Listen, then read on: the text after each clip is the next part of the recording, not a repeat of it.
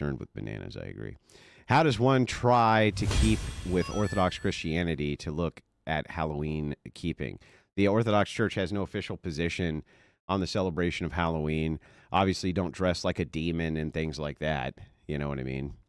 But again, it's economia, and there's a spirit of intent. So, you know, like, how about just, if you're a Christian, don't kill everything that's fun in the world. You know, Christianity is not about destroying all amounts of human joy and fun. And I really wish people would stop doing that. Here's to quitting the coffin nails. Going to do it with